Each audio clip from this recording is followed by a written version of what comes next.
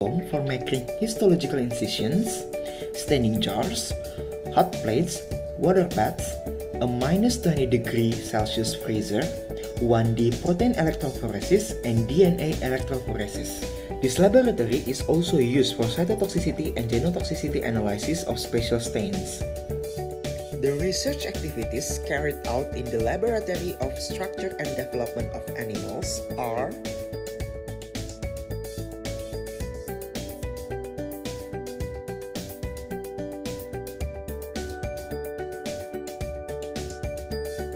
Animal House. Animal House is a facility used for breeding and research of experimental animals as well as providing experimental animals for research purpose.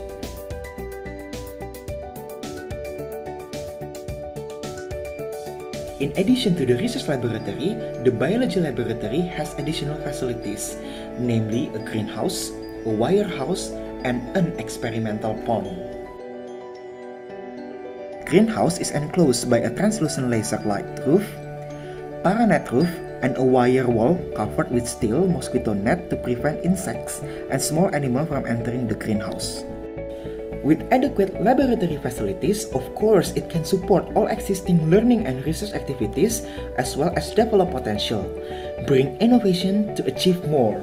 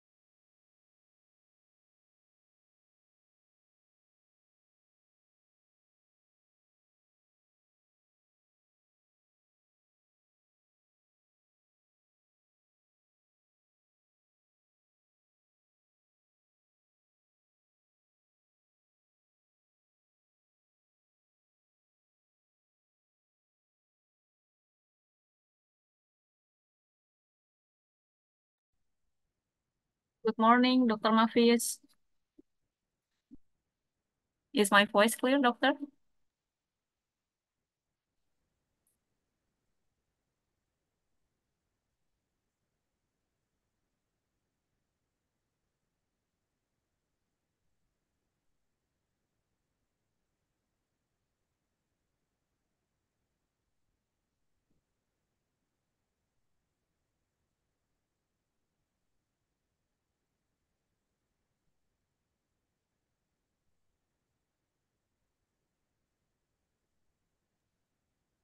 Hi, Dr. Mafis. How are Hello. you? Hello. Nice to meet you. Nice to meet you too. Welcome to Jakarta ya, dokter. Okay, thank you. Thank you so much for having me. Thank you. I would like to information. This is our first step ya, Dr. Mafis. Budekan, Alhamdulillah. Assalamualaikum warahmatullahi wabarakatuh. Waalaikumsalam. Okay, good afternoon. Miss Mavis, give how we spell your name? Mavis. Mavis. Mavis. What? Yeah. Okay. Ejewa Echampong. Oh, okay. Ejiwa Echampo. Okay, Yes. thank you. Okay, Bulia, you will start. Ya, Bu Vina, mangga silakan. Baik, Yeah. silakan Aulia. Okay, thank you for Miss Delia and Miss Vina, and also for the Dean, and welcome Miss Mavis, Miss Mavis Agiwa Champong. Let me open for today's session. Assalamualaikum warahmatullahi wabarakatuh. Good evening and also good morning for Dr. Mavis Agiwa Kampong, and greeting to all of us, Honorable Coordinator of the Biology Student Program, Ms. Dr. Dalia Sukmawati, MSc, and Honorable Chairperson of the event, Ms. Tina Rizkawati, PhD, and Honorable for Mr. and Miss Biology faculty member who have taken the time to attend, and my esteemed fellow participants. Also, sincere appreciation to our esteemed speaker, Dr. Mapis Agiwa Akampong, for graciously joining us for today's event. We praise our gratitude to Allah subhanahu wa ta'ala who has granted us health and his blessings so that we can attend the Biology Insight Entomopathology event on biological control of K insect, pests of crops in Ghana, lessons, challenges, and opportunities. May blessing and peace be upon Prophet Muhammad sallallahu alaihi wasallam, his family, and his compassion for eternity. First of all, allow me to introduce myself. I am Aulerib Desabita, biology student from Universitas Negeri Jakarta 2021, and I'm honored to serve as your master of ceremony for today's Biology Insight and will guide you for the opening and closing in this event. The agenda today is as is follows. First is recitation of prayers, continued by opening speech from the coordinator of biology program at FMIPA UNJ, Dr. Dalia Sukmawati, MSE, and followed by the Dean of FMIPA UNJ, Professor Dr. Muktiningsi, Magister of Science, an opening session by the moderator, reading CV from the speaker, presentation of material by Dr. Mavis Agiwa Kampong, and discussion session, and also a symbolic certificate presentation and closing. Before starting the event, let me guide for us to do pray first. Please proceed with your time and please. And for smooth proceeding protection and flawless acquisition for all the participants, kindly join me in a moment of prayer. Time and place, pray, begin.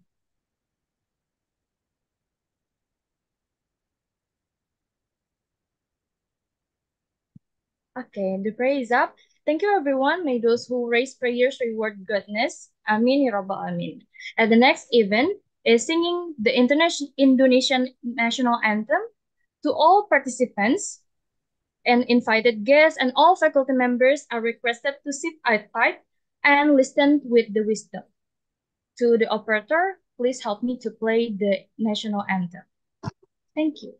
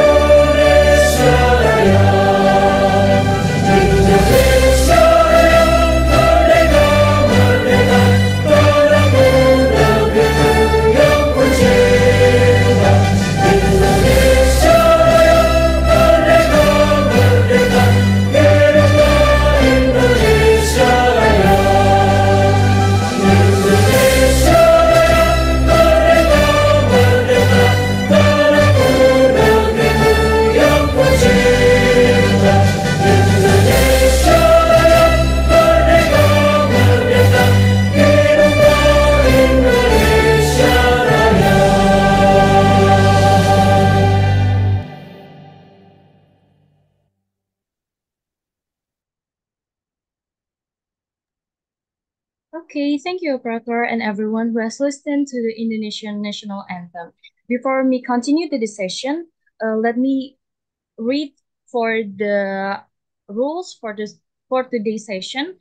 First, participants are expected to change the name to format year of enrollment underscore for name.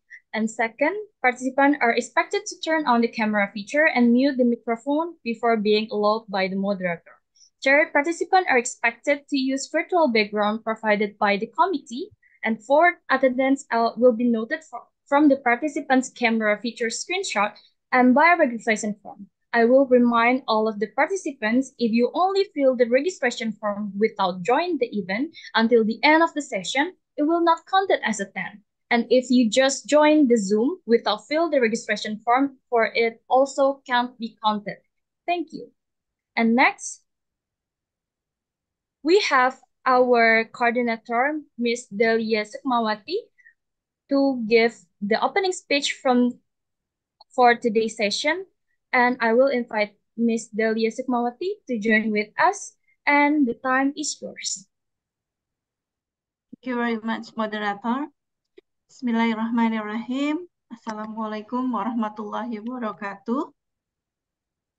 Greeting with my honor to our Dean, Professor Mukti Ningsih, our Dean in Faculty of Mathematics and Natural Science, Universitas Negeri Jakarta, our faculty members, and our students, and all of the participants.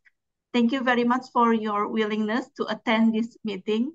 And with my great honor to Dr. Mavis as our speaker in this afternoon. The Biology Insight event it will be 1 year program. It will be featured speaker from around the world and from various fields relative to biology. The event will be held and monthly, and I hope this all member of the academic community, especially biology student, will benefit for it. As a coordinator of the biology program at University Negeri Jakarta, we are very welcome to the seminar at Biology Control of the crop in the Ghana. I hope this is our collaboration and this is our commitment to be challenging in good agricultural sector and particularly in the content and pest control in the Ghana. And as a coordinator of the biology program, I am responsible to the curriculum development in the research and in the education in field of biology. And I believe this seminar will contribute to strength and understanding agriculture, ecosystem, and dynamic of the important biology based on approach of the pest control. Without further, I really thanks to Dr. Mavis, and I hope this is our new step to make a new collaboration for the next with a good step. And I hope this is the first our meet, and after this, we can make more and more joint collaboration. For all the member, thank you very much to attend this. And of course, for our Dean, thank you for all of the support for our program. Thank you very much. Wassalamualaikum warahmatullahi wabarakatuh. Thank you so much, Ms. Delia, for your opening speech. And the next event will continue and followed by opening speech from the Dean of the FMIPA UNJ, Professor Dr. Mukti Ningsih. And I will invite Dr. Mukti Ningsih to join with us to give the opening speech, and the time is yours. Okay, thank you, Aulia. Assalamualaikum warahmatullahi wabarakatuh. And good afternoon, Ms. Mavis. This is very nice opportunity to have this seminar together. Yeah, I appreciate to Dr. Dalia, the new head of study program of biology, and then she always have a new idea to make the collaboration. Yeah. And then I would like to thank also to Ms. Mavis Agiwa, welcome to our university, our faculty. This is, I wish this is the first, and then we will continue to another meeting, another activity, so we can make a strength collaboration together. Yeah. We will learn together how to manage. Yeah, we also this Indonesia is like a agriculture country, so we can learn together how to manage the crop.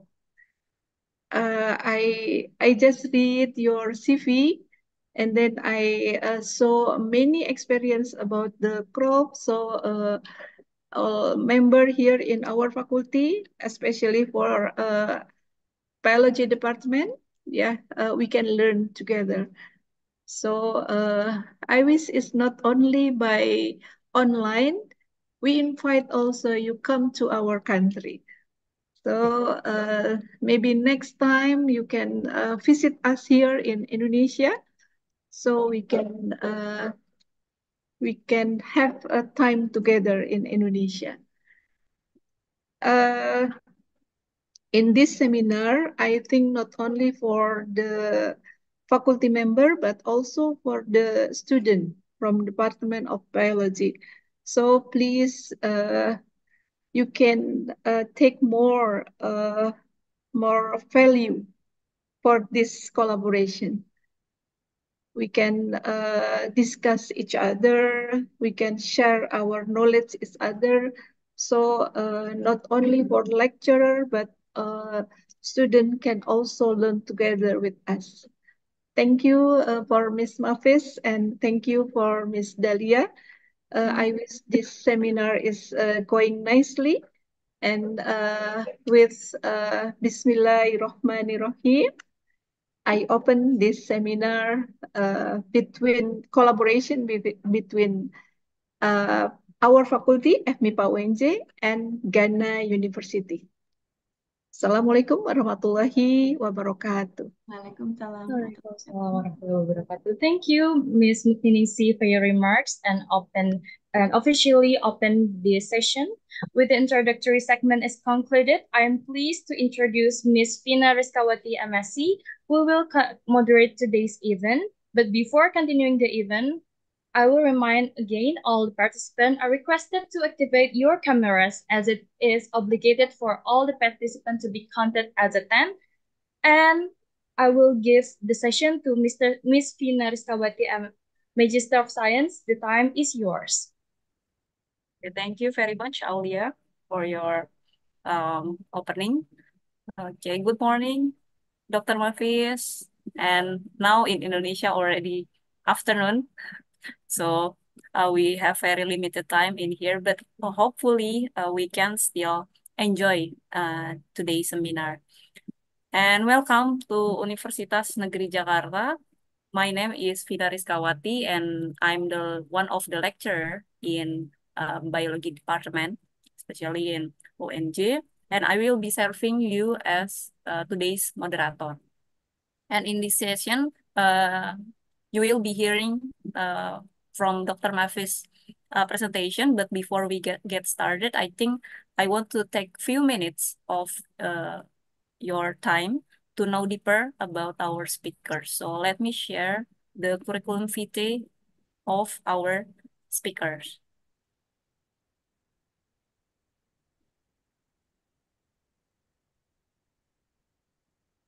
So this is the curriculum vitae of Dr. Mafis Agiwa Achampong. Yeah, so she is mastered in entomology. Yeah, specifically, she got her Bachelor of Science in Agriculture in University of Ghana, and also Master of Philosophy, yeah, in Crop Science University in Ghana, and she continue PhD course in Rhodes University.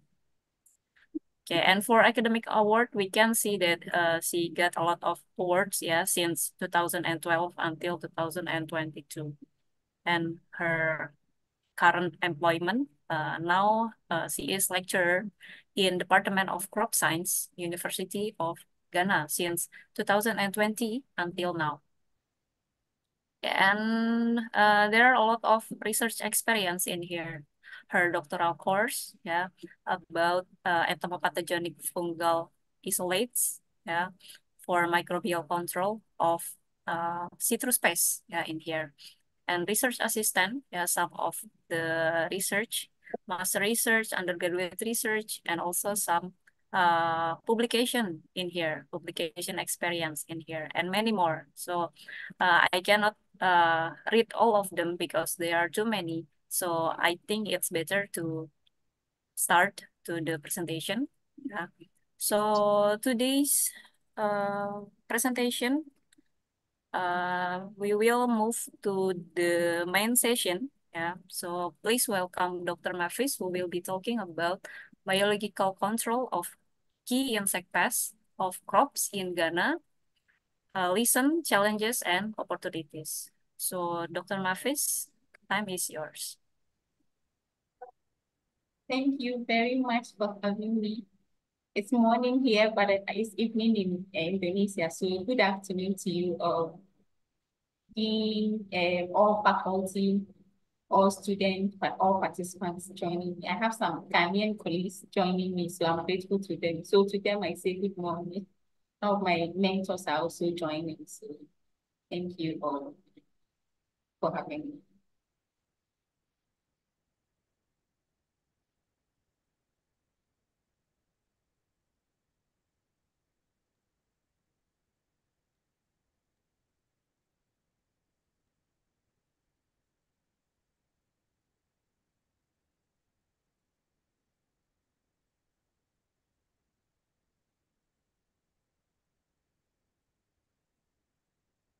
Yes. So as we are all aware, I'm going to present on biological control of key insect pests of crops in Ghana. Lessons, challenges, and opportunities. And my name is Mavis Ejewa Echampo from University of Ghana. So before the presentation, I'm sure we are all here for biological control, but I will take you through my country so that when you come to West Africa, you know you have to come to Ghana first. So I'll take you through my country and where I'm coming from, the School of Agriculture, the department, and then go straight to why we are here, which is on some of the biological control programs that we put in place for our key insect pests of crops in Ghana. So this is where I am. I'm in Ghana, West Africa, very beautiful country. 33 million people. English is our official language, and our beautiful capital city is Accra. So hopefully you should come and visit us soon. You will see a lot of tourist sites. Our famous Larabanga Mosque, which is the oldest one of the oldest in West Africa and the oldest in Ghana. Very beautiful. Elmina Castle. We have several. This town is on water. It's called Inzulezu Village. The village on water is in western region of Ghana. Then we also have some nice parks, Mole National Park, Kakum Park, and some monkey sanctuary. Then our famous club, which is Kente, we call it Kente, made of hand-woven silk and cotton, very beautiful, as you can see from the photograph here. It's one of our prestigious clubs, so we wear it usually on festive occasions and important occasions. Then our major economic activities, of course, Ghana is cocoa, or cocoa is Ghana. Once you hear Ghana, you know you are coming to the cocoa city or country. We are the second largest producer. We come after Ivory Coast, so Ghana is cocoa. Then, of course, so once you are consuming your chocolate, you should remember you are eating from Ghana, so you have to visit us as well. Then we also have gold. We are also the Africa's leading producer of gold. And then, of course, our crops. Agriculture is a major economic activity in my country. We have our maize, as you can see, the happy faces, happy farmers here producing their maize. And of course, chili pepper. Chili pepper is also grown here a lot because almost all our meals, I mean, it's an indispensable ingredient. Every meal in Ghana contains pepper. So if you can't take this hot spice, then you are in trouble. Come with your own food when coming to Ghana. So that's for you, chili pepper. Then of course, our culture, we have some nice festivals, masquerade festivals, usually in December at the end of the year. So you can come for your holidays here. Have a Adowa. You can see some international students enjoying our Adowa dance here from Ashanti region of Ghana. And our food, fufu, very delicious. You can see we have roasted plantain here, very nice as well. And then we have our famous red bread too, which is made from ripe plantain that has been fried and then beans. Then of course we have our games too. We have our football and then unpaid and then the rest. So rest assured you will not be bored when you come to my country. Yes, so I'm coming from University of Ghana, the best in my country. It was founded in 1948, so we were actually 75 years old last year. So quite not too old, but relatively old, 75 years. As I said earlier, it's the best in my country. We are first in Ghana and second in West Africa. And we have quite a number of students here too. Our university is manned by our Vice Chancellor. We have a central administration system. So our Vice Chancellor is Professor Nanaba Ampiamfo. The Chancellor is Mrs. Mary Chensley Pests. We have 4 colleges. College of Basic and Applied Sciences, where I'm coming from. We have education, health, and then of course, our School of Graduate Studies, making it 5. 4 colleges here. Then we also have international programs. So some students, we have some collaborating university that we collaborate with, or partner university that we collaborate with. And then they come, some of their students come. You can always come, you're always welcome to come. You come, you share in our culture, you share in our courses. So you come and take some of the courses for a semester or 2, bond with us, learn our culture, eat our food, and then go back to your country to continue your studies. Then, where I am, School of Agriculture. So School of Agriculture is under College of Basic and Applied Sciences. School of Agriculture. So under School of Agriculture, we also have our dean, who is also a woman, happily. So we have our Vice Chancellor and Chancellor, and then our dean, the dean of my school being a woman, which I'm very proud and happy about. Okay, so in School of Agriculture, we also have the several departments, about 5 departments in the school. We have crop science, soil science, animal science, agroeconomics, agri-extension, and consumer sciences. So I'm coming from crop science. We have other departments as well under our school. So I'm from Department of Crop Science. This is Department of Crop Science, and you can see my name written small here. So this is my office, the door. So we run several undergraduate programs. We have our courses in agronomy, horticulture, breeding, plant pathology, and pomology, and crop protection. We have the masters, we have PhD, we have undergraduate. So you can graduate with BSc Agriculture, Crop Science, or any of these specializations, breeding, pathology, entomology, and crop protection. The same for masters and the same for PhD. So we run all programs, these programs in my department. So I said earlier, chili pepper is very important in my country, and we are proud to be the first to develop this particular chili pepper variety. We call it Legon 18. It's coming from our school, University of Ghana, so Legon 18. So Legon 18 chili pepper variety was developed by my Department of Crop Science. Then we also have others, several others. We have some okra, we have cowpea, which were all developed by my department. Of course, we have several first-class and world-class facilities. One, which is also a sister department or unit within my department, is what is referred to as the West African Center for Crop Improvement. World-class facilities, all equipment and facilities are very well equipped. And we have very useful and very important instruments and equipment there. We have other world-class facilities also, but of course I'm biased because I'm coming from a project. That's why I'm showing you this one. Here, we run PhD and master's programs in plant breeding. So if you want to come and do PhD in plant breeding or MSc or MPhil plant breeding, this is the place for you.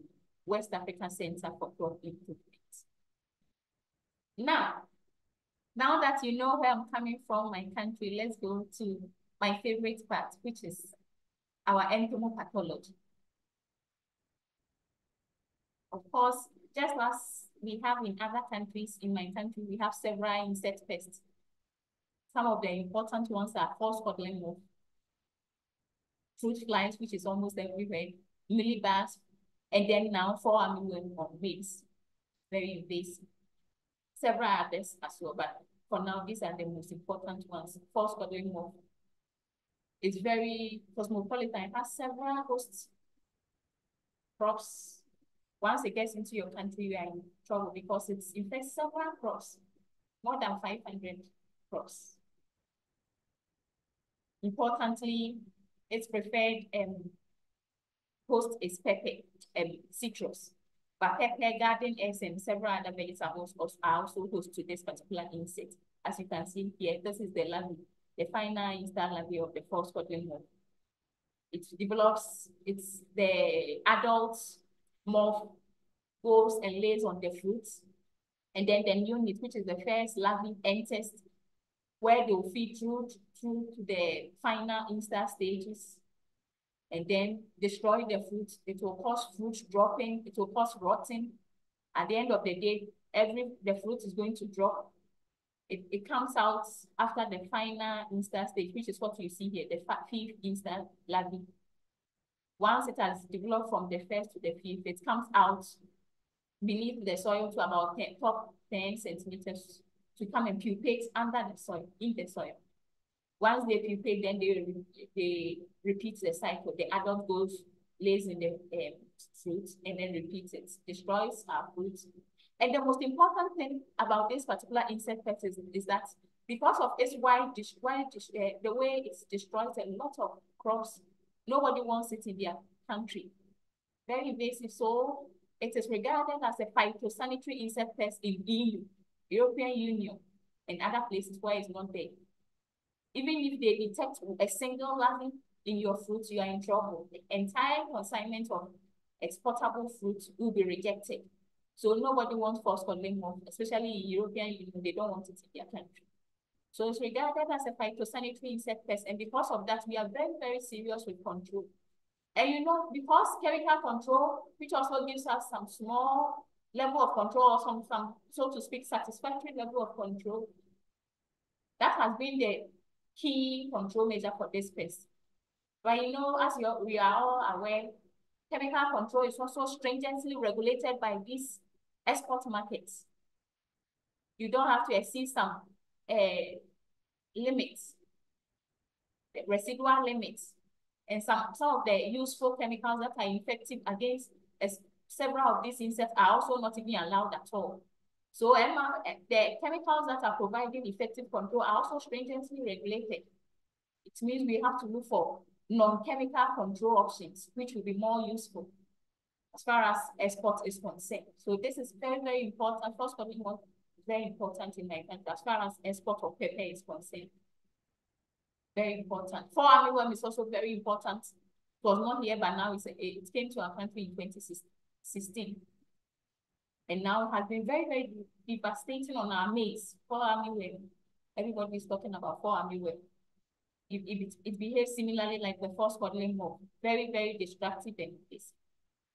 Then we also have our fruit flies on our fruits, also phytosanitary insect pests as well. So all these things require pragmatic control options. Now, chemicals, our exporting markets don't want it. So it means we have to look for non-chemical control options. Non-chemical control options have become very, very important. And it's not just in my country, everywhere, everybody is looking for non-chemical control. Because the chemicals are not good for on our environment, they are not good on our health as well. We don't want it. So what do? We have to look for biorational control options. Now, this is where entomopathology comes in. Entomopathology comes in.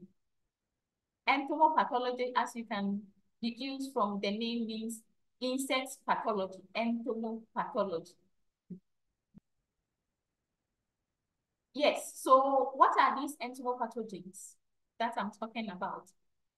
Entomopathogens can be fungi, they can be bacteria, they can be viruses, but I prefer the fungi one, entomopathogenic fungi one. The reason why most entomopathologists prefer the fungi one is that unlike their counterpart bacteria or viruses, whose control is narrow because the insects, the pathogen must be ingested before they can, actually the pathogen can cause infection within the insect. The fungi one day, they are percutaneously infected. That is to say, they infect by contact. Once they come in contact with the insects and environmental conditions are favorable, they can germinate, go inside the insect and work and kill the insect, cause infection to later kill the insect. So that is why we prefer the entomopathogenic fungi. Entomopathogenic fungi, as I said earlier, are very useful. They are percutaneously infective. They infect by contact. And they are ubiquitous in soils. You can get them easily in the soil because that's their natural place. They occur naturally in soils. All you do is to isolate them from the soils and develop them into biological control agents. The benefits are enormous. They are relatively safer. Of course, they are better than the chemicals. Several experiments have been conducted. Toxicity on mammalian tissues have been done, and we've seen that there's minimal risk to non-beneficial organisms as well. They are not going to be problematic on our water. They are not going to be problematic on our other biological control attributes, like the predators and parasitoids. So that is why entomopathogens are important.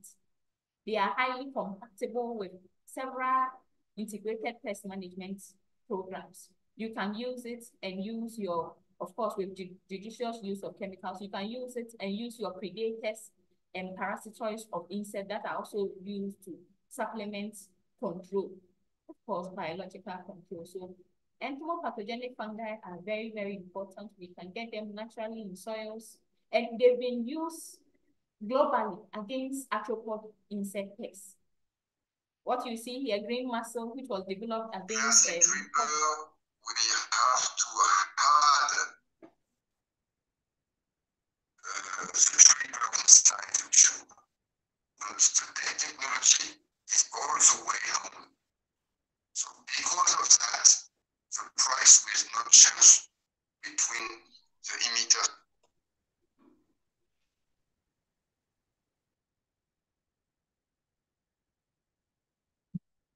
Okay, I will increase my voice. I've been told. Thank you. So let me go over, since my voice was low, let me try to start with the entomopathogenic fungi. Entomopathogens, as I said, can be fungi, can be nematodes, can be viruses, can be bacteria.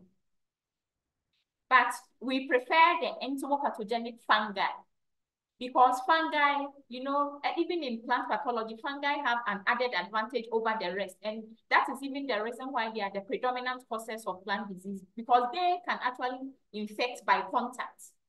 Whilst a virus or probably a bacteria will need a wound or natural openings for them to enter through the plant, fungi can actually undergo direct penetration. And that is the reason why they are the predominant causes of plant diseases. So that is why in entomopathology, we also prefer entomopathogenic fungi, because the viruses and the bacteria, their control window is very narrow. The pathogens needs to be ingested before control can be effected.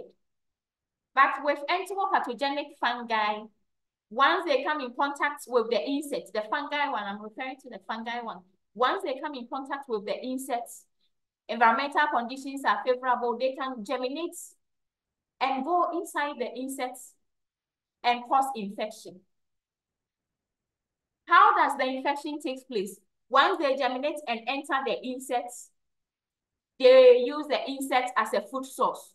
So they are going to use the hemolymph of the insect or the insect body as food source. They are also going to be multiplying in the insects. So there's going to be a lot of biomass of the fungus or fungi inside the insects. Then they are also going to produce toxins against the insects. So within 3 to 7 days, the insects will certainly succumb to infection and die. They go inside, use the insects as food source, produce toxins against the insects, and by their biomass, their presence, their mycelium and conidia or reproductive units inside the insects, they will cause infection. But unlike the chemicals that are going to control the insect within, hopefully in some cases, minutes or hours, this entomopathogenic fungi can only cause infection from the 3rd to 7th day before the insect will die. So sometimes people don't like, somehow say biological control agents are not so active because it's not as fast as our chemicals would have been. So that is that. Nonetheless, of course, we can't continue to use chemicals. We have to go for greener or biorational control options. So we have to supplement our chemical control. If possible, take it out and bring in these biorational control options because they are more safer and they are more safer for us, our health and our environment. We can't continue with the chemicals. So that is why I love entomopathology. We have to use them as alternative non-chemical control options for our agricultural insects and even our medical insect pests. That is that. So entomopathogenic fungi, as I said, are relatively safer. Several mammalian toxicity tests have been conducted and found non-risk. It's also highly compatible with several IPM programs. The good thing about this entomopathogenic fungi is that normally, for instance, if you have your targeted insect pests and you have your predators or parasitoids as well in your field to augment or supplement your control strategy. Fortunately for us, these entomopathogenic fungi are less infective to the non-target or beneficial arthropod insect pests like the predators and the parasitoids. The good thing is that they are also less toxic to like our bees, our pollinators and the rest. They are less toxic. So for instance, if it's going to cause about 80% mortality of our targeted insect pests, as far as the predators and parasitoids are concerned, it will kill, let's say, 10% or even less. So they are very, very useful, minimal risk to beneficial non-targeted organisms, and it's also very safe for our environment. Now, we also know that they have endophytic benefits. They can actually exist as endophytes in plant tissues and still exert their insecticidal activities, which is very, very, very useful, especially because of the downside to the use of endophytes. I mean, entomopathogenic fungi, which I'll get to very soon. The downside to their use. Yes, so now we know that most of these entomopathogenic fungi are endophytic. And by their presence, just by the fact that they are endophytic,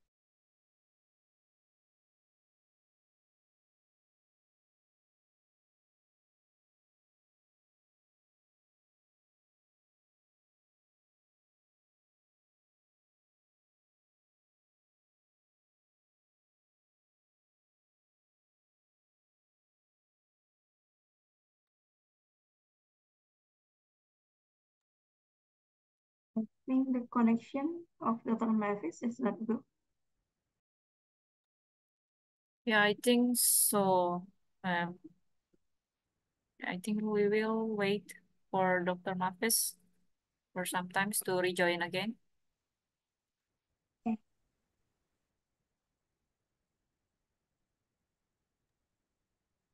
Okay, I would like to thank you to Dr. Late. Welcome, Dr. Late. Thank you very much for introduce your collaborator to our biology Welcome, department. Dr.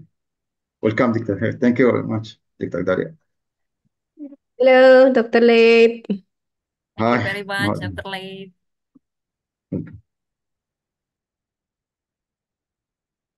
Okay, Dr. Mavis. my apologies, I have to switch to another computer. Okay, no The problem. first one. Can you please hear me? Am I on? Yeah, we can hear your voice. Okay, I think until... Can you hear me? Yeah, we can hear you, Dr. Mavis. Okay. Okay, okay, please. Okay, thank you. Okay, so back to the benefits. I've talked about the benefits. They are safer, they are IPM compatible, they have endophytic benefits. So you can spray them and then they'll exert as endophytes on the plant tissues and exert their insecticidal activities. Now, we also know that by being endophytic on the plant, they are able to give some sort of resistance to the plant or protect the plant against plant pathogens as well. Initially or traditionally, we thought they were just insect pathogens, but now we know we have added advantages. By being endophytic on the plant, they are able to fight against plant disease or ensure some resistance on the plant to lower incidences and severities of plant diseases on our economically important plants. So we know that they are very, very beneficial, not just for our insect pests, but also for our plants against plant pathogens.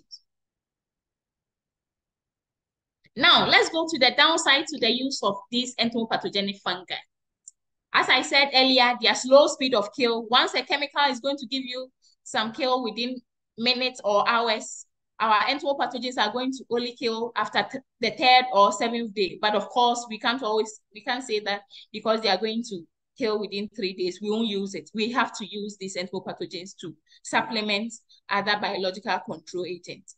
And as I always say, biological control works if you make sure you do the other control options. It works perfectly in integrated pest management. You can't say I'm using entomopathogenic fungi and neglect other components of your IPM, which is like your sanitation and, for instance, your predators and parasitoids control strategies as well. Additionally, or importantly, one of their key constraints or downside is their extreme sensitivity to abiotic environmental factors. Yes, just like other microbial control agents like our trichoderma and the rest, because they are microorganisms, they are highly, highly sensitive to abiotic environmental factors, especially UV radiation. After 2 hours, some of them are very, very, very sensitive. After 2 hours, it's going to kill your microbes. So how do you get your control? Nonetheless, proper formulation with UV protectants can help you get your control because, of course, you have UV protectants. So it's going to minimize the impact of UV radiation on your propagals to be able to help you achieve your control. So formulation is key as far as getting these entomopathogens to work is concerned. They are very, very, very sensitive to UV radiation. Now, although this is a constraint, this is actually not too much of a problem because it depends on the isolate. Some isolates are less susceptible compared to others. Some isolates are very, very, very, very, very susceptible. So this takes me to one of my, I think my PhD work. So citrus is very big in South Africa. The citrus industry is highly big. They are the second largest exporter and producer, so they export a lot of the world's citrus. And as I said earlier, chemical control is also a problem because of maximum residue level. So their biological control strategies are they work a lot on trying to get a lot of several biological control agents to supplement chemical control so that they're able to meet the chemical residue limits restrictions by their key key export markets. So one of their control, and I'm proud to say that they are the first to produce the first baculovirus. Baculovirus, as I said earlier, that the entomopathogens can be viruses as well. So baculovirus is the first one. The first one that was produced in Africa was produced by South Africa. Cryptogram, very, very effective. It's also an entomopathogen. So it's working, but they wanted more. So they tried to, about 10 years research, they tried to get entomopathogenic fungi to supplement their baculovirus and predators and parasitoids that are used in controlling insect pests of citrus. So they were able to get highly effective entomopathogenic fungi from soils in South Africa. These entomopathogenic fungi work very well against, as you can see from this diagram or photo, you see that they are spraying it against septenarian or soil-dwelling stages of false codling moth. They were trying to use it against false codling moth, which is the key insect pest of citrus. So this entomopathogenic fungi work very well against the soil-dwelling stages. Why? Because their UV, if there at all, will be very minimal. Temperature too is also a key abiotic constraint, but it's also less fluctuating, and it will be less problematic as far as the soil dwelling stages or environment is concerned. So it worked very well against false codling moth. They had about 80% reduction in field trials. And this was even with aqueous suspensions. It was not even a proper formulation with oil. It was just water, aqueous suspensions of the entomopathogenic fungi. It worked very well against the soil dwelling stages of the false codling moth, which is the pupae. But now, when they tried it against mealybugs and tricks, it didn't work. Why didn't it work? Because of UV and temperature. There, you would have UV working against your propagules, which is the fungi. You have temperature, high temperatures, which will also be inimical to their germination and growth of the fungi. So it didn't work against mealybugs. So in the selection process, you have to be very careful, because in this research, we realized that the isolates that were taken to the field, which yielded very huge success against the false codling moth, were highly, highly sensitive to UV radiation. And this has been published. 2021 of my papers in fungal biology. We realized that the isolates that were taken to the field that worked very well against the soil-dwelling insects were highly, highly, highly sensitive to UV radiation. After 1 hour, 2 hours, everything was gone. They were all dead. So that was why it didn't work against the thrips and the mealybugs, which are foliar or tree-dwelling insects or arboreal insect pests. So that is that. So it means that although they are very helpful, we need them in insect or integrated pest management program. When you are selecting the strain, you have to be very careful. You have to make sure you select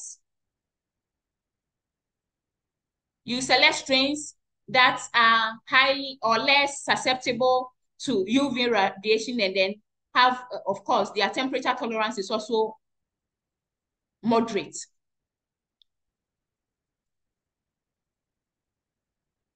Then, of course, you have to keep in mind that your target is the mortality or the virulence. So it has to be virulent, but not just virulent. You have to make sure all the biological traits of the fungus is known, so that if you, for instance, you realize that, oh, this pathogen is very virulent, but is highly sensitive to UV radiation, what do I do? Then you formulate to take care of the UV aspect of the isolate to make sure that it's very robust for control. So that is that. So that takes us to the EPF strain selection process. How do you select them? Remember, we said they are good, they need to be selected. But how do you select them? You have to isolate them first. We'll go through the isolation quickly, but you have to isolate them. These are the stages that you go through to select effective strains for development into a product. So you isolate them from soils, then you test its virulence against your targeted insect pest. So if you want it against maize pest, then you test it against your maize pest. If you want it against cocoa pest, then you test it against that. Then you also determine the other biological traits of the fungi. As I said, they are highly sensitive to these key environmental constraints: temperature, humidity, UV radiation. You have to test them as well and select the best for the field, especially if your targeted organism is on the arboreal environment or the tree environment. If it's in the soil environment, then you are okay. It's a bit okay because temperatures and UV there will not be very, very inimical to your fungi. Then certainly you have to do mass production. In fact, some of the entomopathogens are very good, especially those ones that are in the entomophthiralians, the other entomophthiralians. They are very, very good, but they are not amenable to mass production. You can't culture them in vitro. And if you can't culture them in vitro, how will you do the product, or how will you formulate your product? Because you can get a lot of spores. So the isolate you are going to select must also be amenable to mass production. You should be able to get a lot of spores from it. You should produce the best.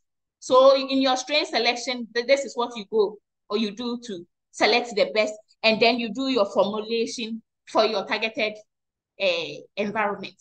We have several formulations, just like the chemicals. You can have if you are going to use it against stored products pests, like maybe maize, stored post-harvest crops, or like maize after harvesting, then it means you have to do a powder formulation and not a liquid formulation, because in the stored product environment, you don't want moisture there. So you have to do a powder formulation. If you are targeting the normal field or pre-harvest environment, then it means you have to do a liquid formulation, supplement by adjuvants and then oils and then the rest. That one, several formulations can be done. So that is that with the isolation.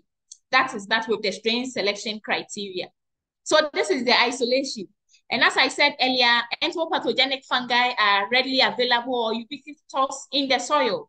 They are very, very easy to get in the soil. You use this insect, Galleria melonella. You can equally use other baiting insect species, like the mealworm, and even your targeted insect species that you want, you can use it for baiting.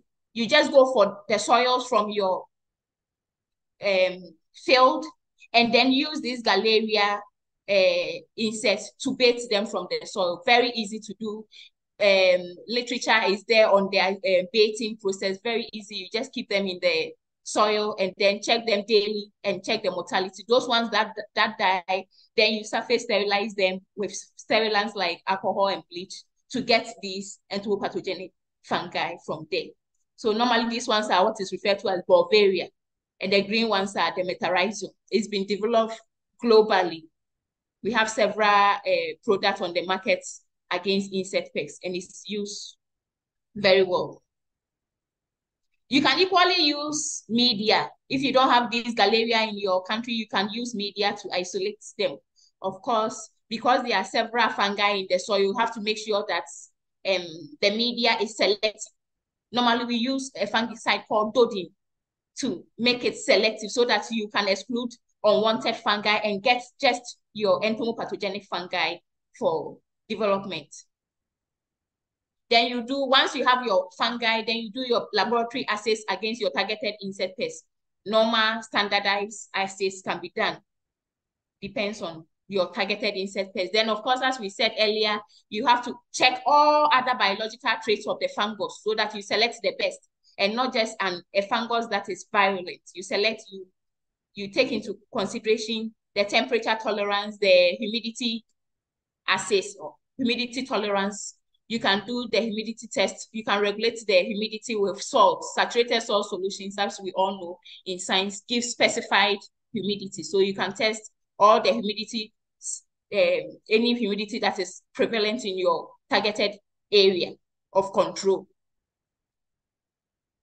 so that you select those ones that will suit the humidity in your control environment. Then, of course, you also check, this is very important, UV is very key.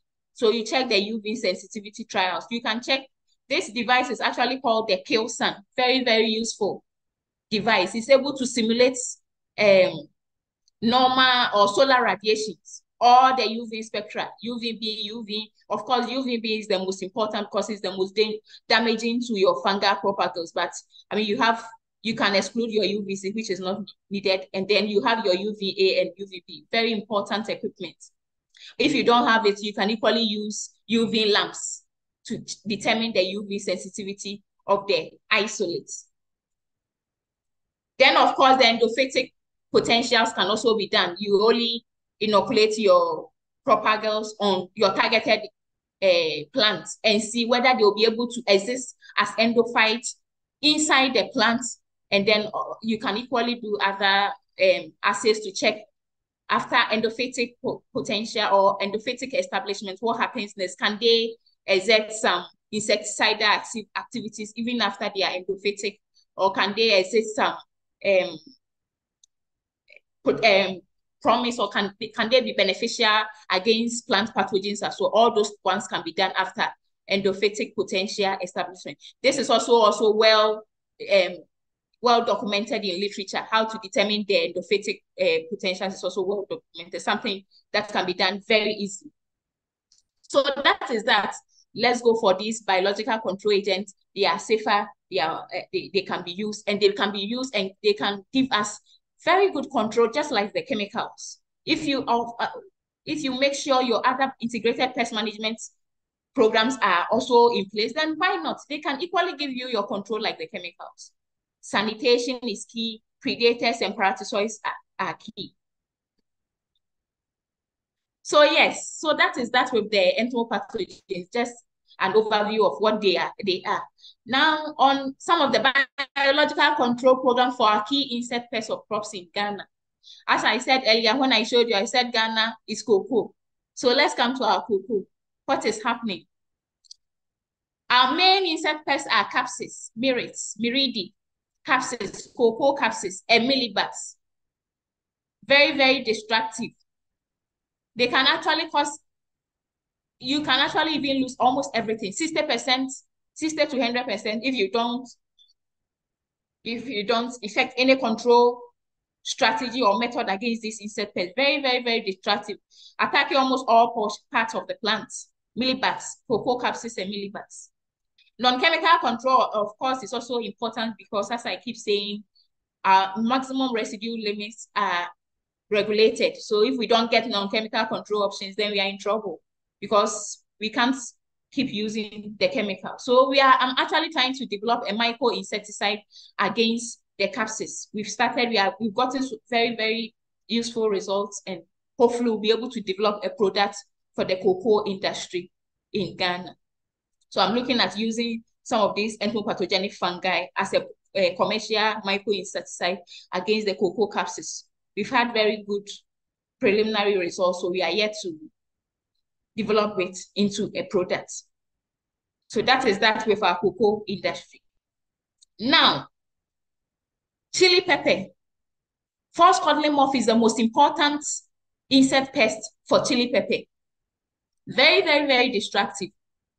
Every crop, all the fruits are going to drop or rot because of this insect pest. Very, very, very destructive. And especially because we also export or our farmers get a lot of get a lot of income from this crop, which is the chili pepper, especially the exports. Tackling is very important in Ghana. In fact, because of this pest, we were banned. I think in 2015, we were banned. Ghana was banned from exporting chili pepper because of this pest. Because once they intercept 1, 2, you are in trouble, they'll ban you. till you make sure your pre-harvest control strategies are very strong, especially the non-chemical ones are very strong, such that you will not be able to they will not be able to intercept one at the importing markets. So we were banned in 2015, but because we put in a lot of these biological control agents in place, and we've made sure we do proper pre-harvest screening, cleaning, and even pre-harvest control strategies, judicious use of chemicals supplemented with other non-chemical control options. Now we are exporting our pepper. The ban has been lifted, but it cost us a lot. We lost a lot of money because of this false codling moth interception in EU. So it's very important. So I'm currently trying to develop a micro-insecticide against this insect pest as well, false codling moth. So I was very fortunate and blessed to be awarded an OWSD funding of $50,000 to obtain a microbial plant extra product for chili pepper farmers in Ghana. OWSD is Organization for Women in Science in Developing World. So you can check them out, especially for women scientists. They are very, very, very helpful. In 2022, I had this grant to develop a microbial plant extract product for the chili pepper farmers in Ghana.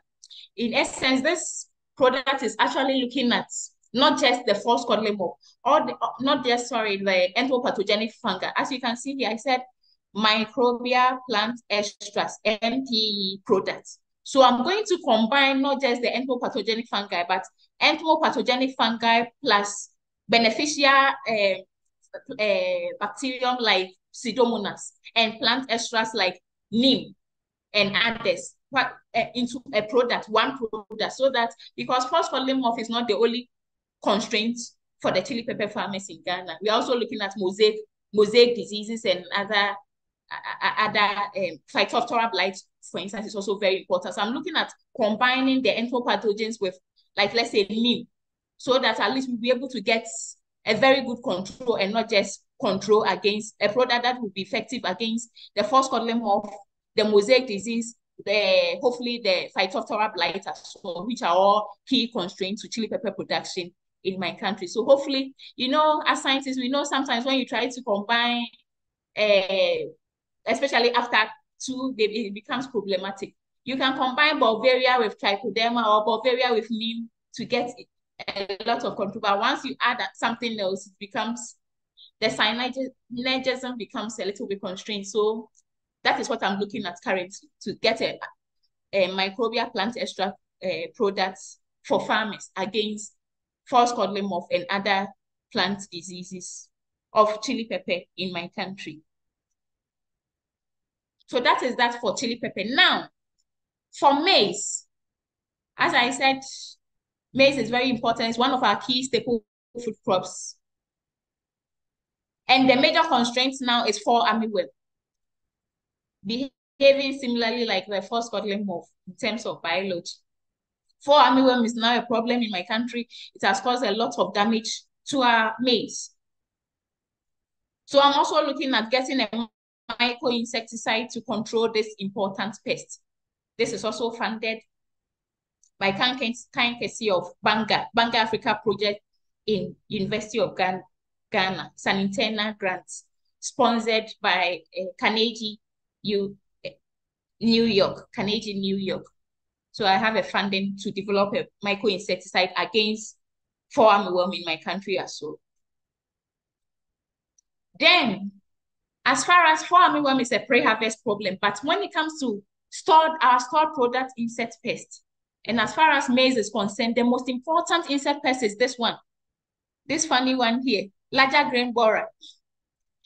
It's actually from Central America. It came into our country and became a very, very big problem, especially because we didn't have predators against this pest then in the 80s. But now we started a biological control program against this pest, what is referred to as classical biological control. So we went for the predator of this insect pest.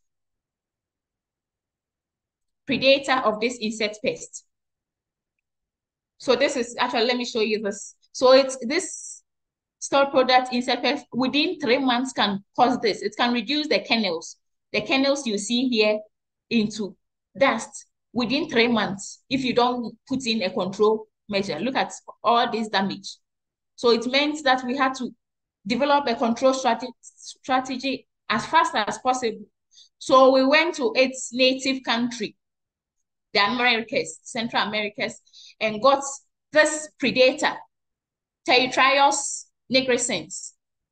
This is the predator. It predates on the larvae of the adults, the larvae of this pest, larger grain borer, Prostiphanos truncatus. It predates on it.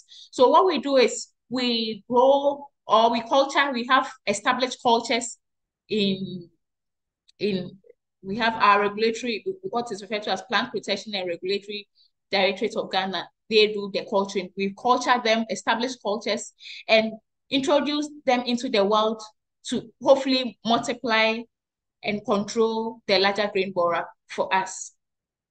That has been, I would say, a bit successful because at least it has reduced the incidence in our country, but still the larger grain borer is a problem for us. Because some fail, although we have not done a proper study to actually know what is really happening. Some are suggesting that because of rampant bushfires in our country, sometimes we don't, I mean, the predator is having difficulty establishing because of that.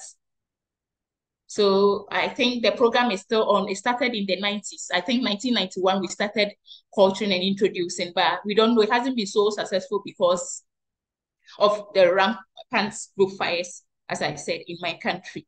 Insecticides are also a problem. We can't keep using insecticides on our maize, our stored maize. So we looked at using biological entomopathogenic fungi, biological control means.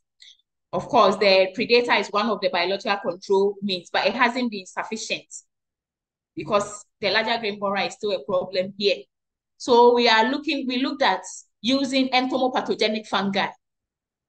And this has also been published. All our findings has been published. Echampon Ita 2016, 2020, 2023. We have looked at the laboratory efficacies. We have looked at the field efficacies. It gave very, very promising results. In the laboratory, within 1 week, we were able to get 90% control in 5 days and 100% after the 7th day. In semi-field trials, we had very, very, very good control for up to 4 weeks. Excellent control for up to 4 weeks. But after the 4th week, you can see that the efficacy started declining. So I think in one of the papers, I think it's a 2023 paper, we recommended that the formulation that we use should be, the maize should be retreated so that we can be able to get very good control, because after 4 weeks, mortalities decline. So that is that. So we use a powder formulation of the entomopathogenic fungi against the larger grain borer. We are also looking at using these entomopathogens against other important insect crops and even medical insects in my country, like mosquito, crops like tomatoes. We are looking at getting entomopathogenic fungi against tomato insect pests, because tomatoes is also very important in my country, very essential ingredient in our diet. So essentially, this is what we've been doing as far as biological control is concerned, especially microbial control. Very passionate about this area, and I'm trying to develop a micro-insecticide to supplement control strategies against them in my country. So I would like to thank Dr. Let Annie, Dr. Dalia Sumwati, staff and students of UNJ and then University of Ghana for this talk. Thank you so much. I learned your terima kasih. Sama-sama, Dokter. Thank you very much, Dr. Mafis, for your presentation. So now we will move to Q&A session. So any question from participants? So if you have question, you can raise your hand and I will let you to give your question by speaking, or maybe if you have question, you can also write in the comment section. Yeah. So any question maybe from participant? Maybe before that, while waiting for the participant to ask something, I would like to have question for Dr. Mafis presentation. Okay. Okay, so firstly about the baculovirus that you research on, I think on citrus pests. Yeah. Yes. Okay, so about this pests, is it possible if pests also can have resistance to baculovirus? And if so, how do you think it's the best way to cope from this possibility? So far, well, the baculovirus was not developed by me. It was developed by other researchers in Citrus Research International. But resistance hasn't been developed so far. Mm. Okay, so resistant, it's not. It's not, especially for this, especially for the entomopathogens, fungi as well. We hardly get resistance. Okay, so it's not like chemical Yes.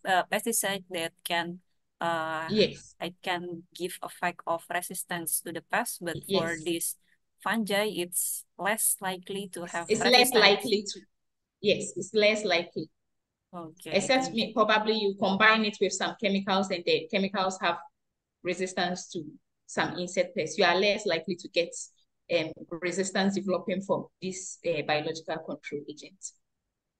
Okay, it's very interesting. And the second one, it's about the insect pest that you research. So I think you tried several fungi, yeah, against the insect. And how about the stage of life of insect that is attacked by this fungi? Is it the egg? Is it the larvae stage, or maybe another stage of life? Or it can attack all of the stage life? Yes, it can infect. It's infective towards all the stages of insect. But of course, you have to test it. Some of them you would have the larvae more susceptible. Some of them you have the pupae or eggs more susceptible. So you have to test to find out which ones are. But for this particular one, the larger grain borer, because one of my papers, you see that the eggs, we tested it against the immature stages, and all of them were infective. The fungus was infective against all the immature stages of the pest. You have to test it for your targeted insect pest to check which one is more effective, so that you put your control strategies, more of your control strategies towards the.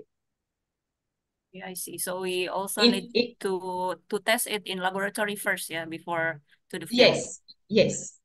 Okay. In the case of horse codling moth, for instance, we realized that the pupae, the prepupating stages, or the fifth instar stages of the larvae were more susceptible. And then, of course, because it comes, yes, we're more susceptible, and because the fifth or the final instar larvae comes to pupate in the soil, our control strategy is more of targeting the pupae. That is why you could see in the photo that we're using it against the soil dwelling stages. This one. So it worked very well against the pupae and the prepupating stages, which is the final or fifth instar larvae of the first codling moth. So normally, this is what they use to target that one. And once you're able to tackle or control the prepupating stage or the pupae, then of course you'll be able to control, because once there's no pupae, no adult is also going to be prevalent on your arboreal environment. So depending on where you want to target, then you test all the stages of the particular insect and then know which one is susceptible and target your control towards that direction. I see. Okay, it's very clear. Thank you, Dr. Mafis. Any question, maybe? Okay, please, Dr. Dalia. Thank you very much. It's a very nice presentation, Dr. Mafis. I really have good insight about how to make the entomopathogenic fungi to available for our activity in the plant. So I would like to ask you two questions. First is there any possible, because first question is, we have a program that international student to attend to our that biology program. Is there any possible if you or your students is collaboration with our student in biology department? That's my first question. And the second question is about your research. Is there any experience based on your during your research is about application about the yeast for entomopathogenic fungi, or you doing just for metarhizium and Bovarian? Bulgaria. Yes, so thank you. So yes, I'm happy to collaborate with your university. As you can see, I'm all into biological control. I really love biological control. So I'm happy to, and as you heard from me there, during the presentation is that I said we have collaboration from several universities. They come here, come and do exchange programs. So some of your students can come and learn entomopathology, and then my students can also come to UNJ to, so we collaborate and do more for both of our countries. So it's very possible, and I'll be happy to do that. And then concerning my experience, yes, you see, others, there are several entomopathogens. Even Aspergillus niger is an entomopathogen. Fusarium can also be there are several entomopathogenic fungi or others. But we don't use them because most of them, for instance, if you have Fusarium or Oxysporium being a very effective, and Fusarium oxysporium, which is a fungal, a plant pathogen on several crops, being a useful entomopathogen, how are you going to use it and then make sure it doesn't affect our plants as well? So most of these other fungi that are obtained during assays or during the exploratory phase, we don't use them because they are not totally useful, because they will have other negative effects on other plants. And sometimes to their metabolites, for instance, Aspergillus niger, their metabolites are a problem, especially if you are going to use it on maize, aflatoxins and the rest. So some of them are not used because of their other disadvantages or downside, which is also very important. But the good thing about this Bovarian and metarhizium is that worldwide, all the tests have been done. Normally, we see that their range of, although they usually have broader host range, their toxicity is less. They are not going to be inimical in our environment, our water bodies, and the rest. So that's why they are the most commercialized species that are used. They are very useful compared to the others. So that's why. But others are used. There are several others which are also used. But Aspergillus yeast is not something that is used. Thank you very much, Dr. Mafis. Can I ask? Yeah, sure, Dr. Lai, Yes. please. Okay, thank you very much. I have two questions for Dr. Mavis. Thank you for your presentation. It is very interesting. You have now two fungus, pathogen for insect. Now, which is better using in which is more efficacy can using in fields, Buvaria or Metarhizium? Well, it depends. You have to, what is referred to as the trade-offs. It depends on your targeted crop. For instance, or insect pests too. Some people prefer Bulgaria because it produces more spores in terms of commercialization. It produces more spores compared to Metarhizium. So normally you see that the Bulgaria are the ones that are more used. But if you are looking at, for instance, low cost, then don't go for Bulgaria because the Metarhiziums, Acridum and the Robesis sometimes are more virulent against your grasshoppers and locusts and the rest. And then there's one called Riley, Metarhizium Riley. It's also very useful for soybean and those being leguminous crops as well. So it depends on your targeted insect pest. I won't say Ah, I dep- will recommend. It depends on your targeted insect pest and crop. depends on targets. Yes. And how about environment?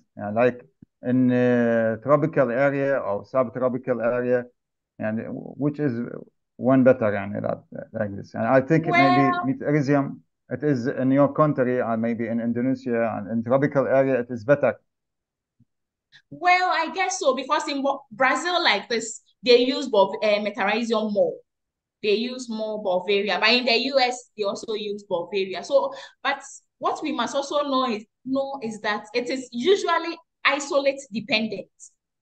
Some isolates may work well in tropical places, but may not work in non-tropical climate. So it depends. It's usually isolate dependent. Some can work in places you would expect it not to work. So I think for that, I would say it's isolate dependent. But some countries, they look at other commercial factors like amount of conidia that can be produced. As I said, Bavaria produces more. So some people prefer more of the Bavaria, especially if it's going to be able to give you more the same control. Why not? Why don't I use the one that I can produce a lot of conidia and get more money instead of going for metarhizium? Of course, as I said, provided it's going to give me equal control or similar control or mortality. So some trade-offs here and there. Okay. And another question, do you think this metarhizium and Bavaria maybe can attack beneficial insects like bee, honeybee, like No. predator insect that using in biocontrol? Several research has been done, especially in Brazil. Brazil, biocontrol is very huge in Brazil. They have conducted several tests, and it's well established or documented in literature. They realize that it is less, you have less mortality sometimes even zero mortality, or even when you spray on the bee. So it's less anemical. As to why, because they are also sort of insects. So why is it not working against it? That is something that I think we have to do more research into it. Because for instance, when I showed you that it worked against the larger grain borer, let me quickly take you there. I'm coming, sorry. So this particular predator that was brought from, yes, this predator, what I realized was that if I'll get the larger grain borer, if I'll get, let's say, 100% mortality in 7 days for the larger grain borer, the predator, which is the Territrios nigrescens, I'll get mortality of about, let's say, 10% in the same 7 days. So it means it causes more mortality for the targeted insect compared to the predator. But of course, it's also dependent on the predator you are using. This one has a very glossy cuticle, like outer cover, and hard one as well. So we're thinking maybe the spores comes in contact with it and is sort of swept away, and not more are also able to penetrate or go inside the cuticles. That's why we're getting less infectivity against the predator. So it depends on the predator, but generally speaking, it is very less susceptible. Or most of the predators that have been worked on, because of course, as I said, this has been used for years or centuries. So they realize that mostly the parasitoids and predators are less susceptible compared to targeted arthropod pests. So that is what I think we have to do more to. Sometimes, they see when they do electron microscopy, they see that layers of the spores are inside the predator compared to the actual targeted pest. So I think we have to do more to know why we are getting less infection with the predators or the other biological arthropod insect pests using biological control. Okay. Yeah, that meaning that have specific contact with the host and not attack like no host attack any insect.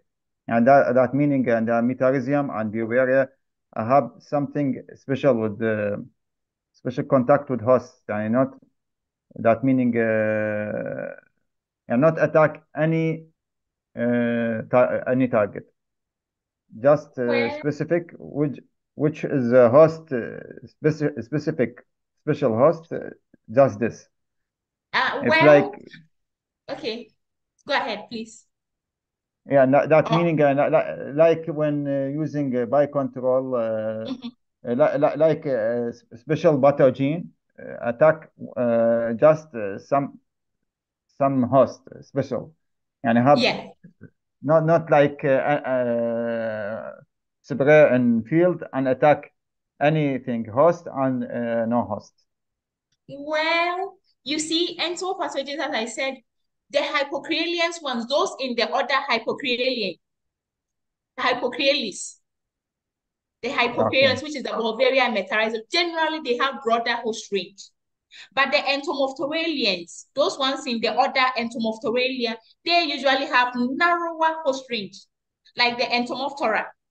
Yes, They are interrupter. very Yes, host specific, but these have a ones specific. generally Yes. have broader host range. So normally you spray your Bavaria, you spray your Metarizum, you expect that although you are targeting, let's say, 4-armyworm or any a specific insect, it will be able to control others as well for you. So in this case, because of that, we spray tactically, like just like the chemicals. We just don't spray them anyhow or anytime.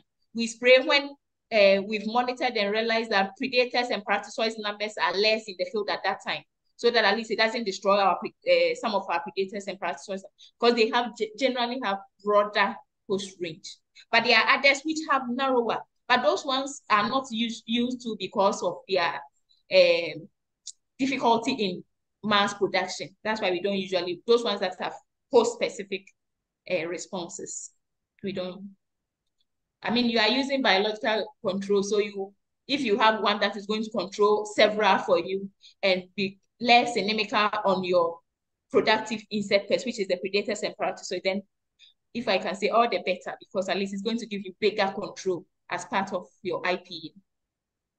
Yeah, yes, because Bitarizium in Malaysia and Indonesia using more Metarizium. And my friend worked on Metarizium, and they give some specific specific isolate from Indonesia, and also that isolate from Malaysia, and the specific more work on Metarizium.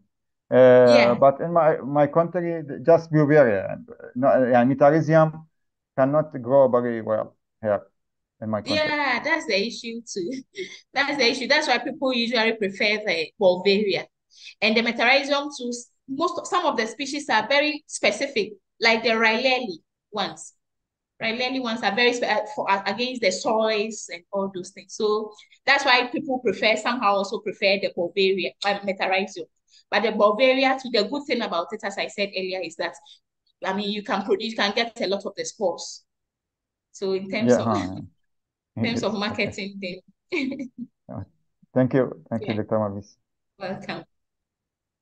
Yeah, thank you, Dr. Light, for your question. So we have last question from Dr. Ratna in the comment section. Okay. So are there any endemic insect species causing significant harmful event in your country, Ghana, and how to overcome it? Are there what insects? Endemic insect species that cause harmful event in the horticultural field in your country. Of course, yes, several of them, but it depends on the crop. We have several of them which are endemic here, and some of them were introduced and have become sort of endemic here as well. Like the larger green borer has been here since the 80s, and now it has become a problem here.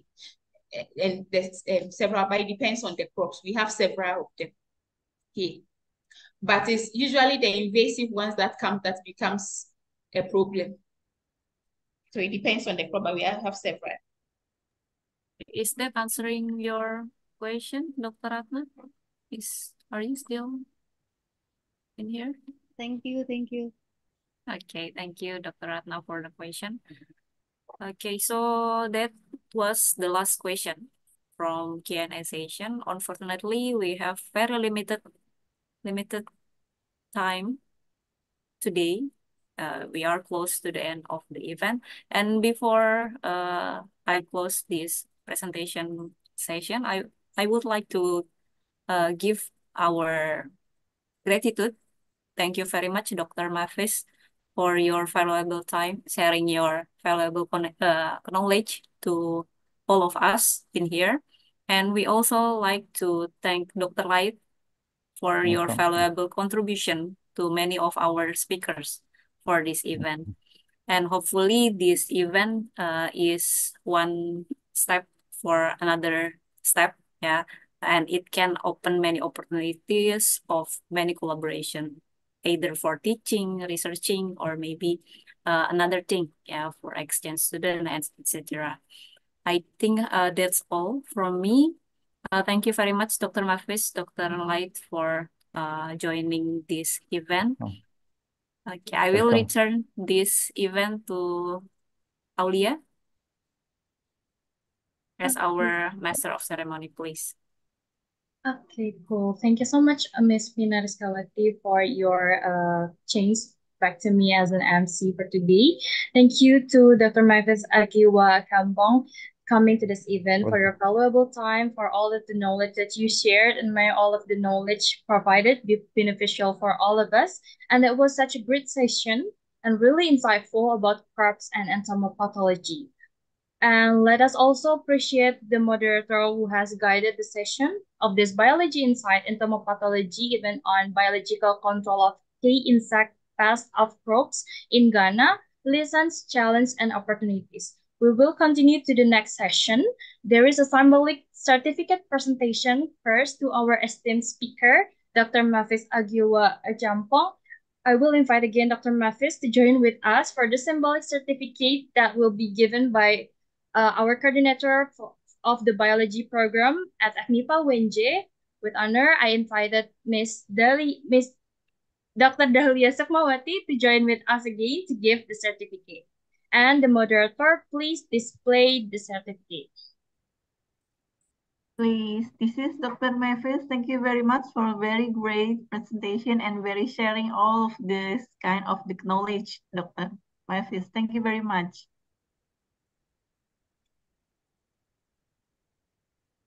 Okay, this is the certificate from our department. Please. Thank you very much, Dr. Mavis. Okay, so the operator, please conduct the documentation for this certificate symbol. Maybe we will conduct it 1, 2, 3, smile. Okay, cool.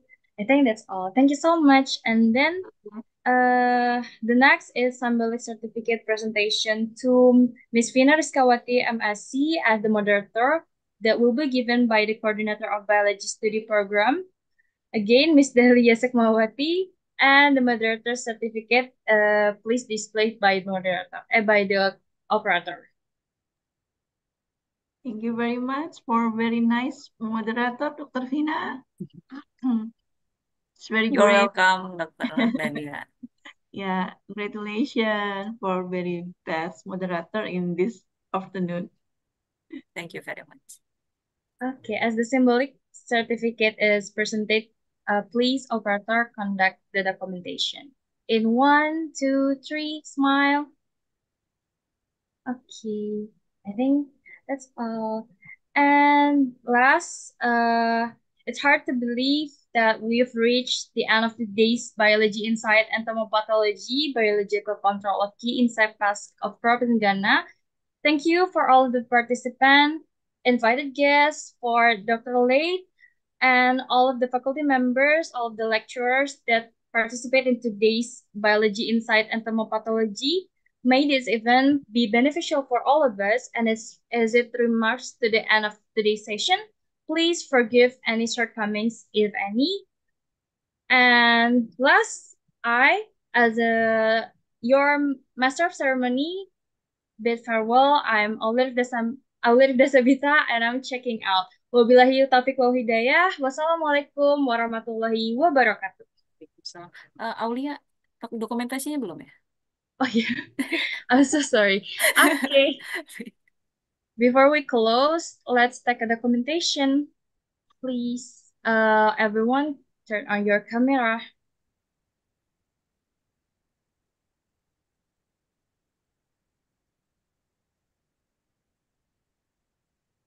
Okay, is anyone already open your camera? So I will ask for the Haliza as the operator. Please help me to conduct the documentation session. We will start by the first slide in 1, 2, 3. Okay, cool. And then in the next slide, second slide, 1, 2, 3. Okay, and then next to the third slide, in 1, 2, 3. And then next until the last slide in 1, 2, 3. Okay, thank you so much for all of the participants, all of the lecturer and the invited guests, Dr. Mavis and Dr. Lei. Thank you so much for your valuable time to join with us in this Biology Insight. And I think we reached the end of our session. Thank you so much everyone for coming and see you in another Biology Insight. Assalamualaikum warahmatullahi wabarakatuh. Waalaikumsalam warahmatullahi wabarakatuh. Thank you. Aulia. Thank you. Okay, assalamualaikum. Waalaikumsalam warahmatullahi wabarakatuh. Waalaikumsalam. Silvia.